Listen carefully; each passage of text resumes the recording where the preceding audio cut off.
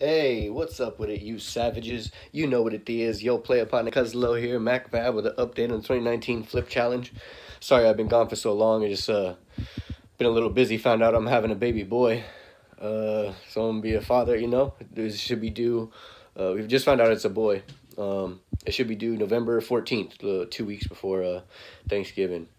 And yeah, should be good. And so we got today's flips. And we got Beanie Babies. Who expected these to still sell? Just sold this for $5.99, I believe. It was $5 or $5.99. I think I might have taken a best offer on eBay. And then we got this for free. Let's see. We have another. What else flipped here? CD white laser label. We sourced these for 99 cents at Goodwill. We got two of them right here.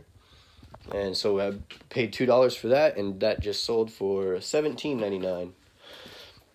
Should be a good flip, and we should be able to ship that with media mail. It's the lowest form of shipping, the cheapest way of shipping, but it's restricted to only, like, I think books, CDs, DVDs, stuff that has information in it.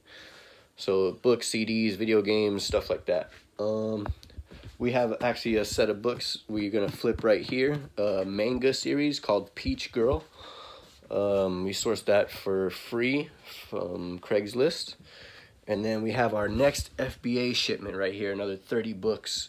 And I just found out, I did my biggest shipment essentially over this last week, and it was roughly 90 books plus these 30 will make me about 120.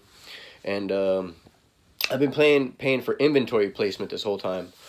It essentially doubled my shipping costs. So instead of paying $10 or $8 to $10 in shipping, I was paying roughly $22. And so yeah, if you have an Amazon account, make sure inventory placement isn't turned on unless you want it to be.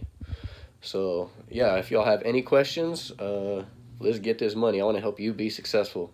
It's a beautiful day to be a bad mamma jamma. Have a good day, you savages, and we gird.